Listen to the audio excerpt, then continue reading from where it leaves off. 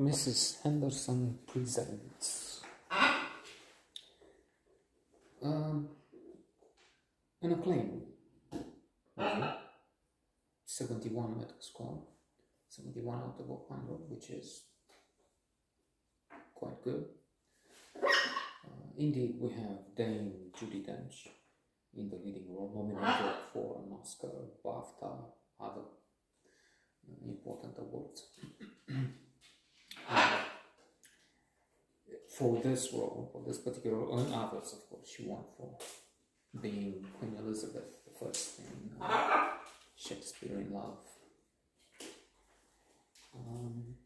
So we also have Bob Hoskins, wonderful actor, with a funny name in the movie, Vivian Van Damme.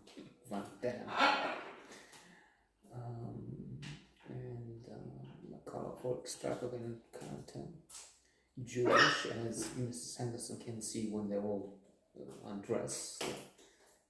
The girls, the women on stage, are embarrassed to undress in front of their colleagues, so they say, okay, you do that, you also do that. So stage hands, and then they say, okay, but you too must have done that. So he's undressing, and just then Mrs Henderson comes into her theatre.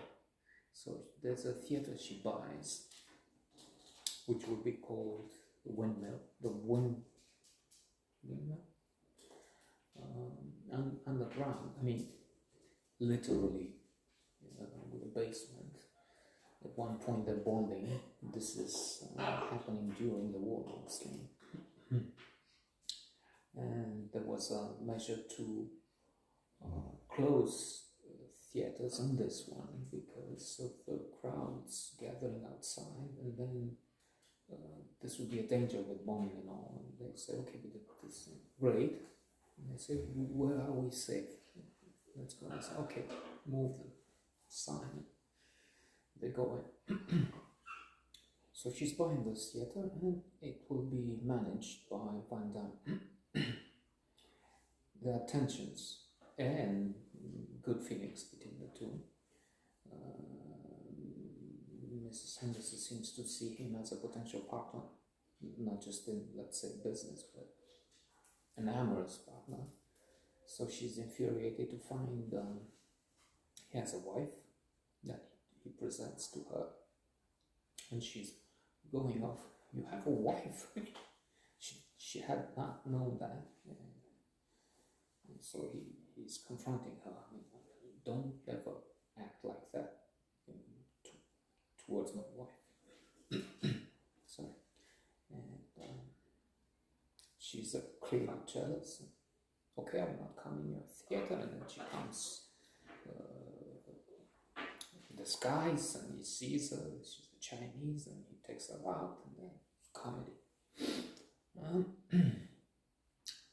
Comedy drama, comedy moments, but there's a lot in there which is tragic. Again, this is happening during World War II, with bombings and all, people dying, but also people finding some solace, finding some serenity, some entertainment, also some good-looking girls and nude to top it all in there, because that's one thing they try to be original with. First, he's full of ideas, and he's like, okay, let's have non-stop. Others have in the afternoon, in the evening programs. We'll have an all-day program. And then, why not nude? This is the Moulin Rouge in France, but this will not go here. And because she has connections, she's a rich lady, and she knows the aristocracy in those in official positions, and she's talking to the lord who is in charge, who's approving or rejecting projects, licenses. So we can have women wandering around the stage at night. So what if they're like art? If they're not moving. So they managed to find a compromise wherein she will have nude women on stage, but they will not be moving. They will be like statues, living statues, so that it suggests art and would not be so erotic and arousing, which it is. I mean, the prophets are thrilled and they're very enthused and attracted by the goal. Almost all see soldiers, the officers, and those who will go to war, except for Kay Riley, up to a point, as Maureen Kelly Riley, one of the most talented and beautiful actresses that I know of.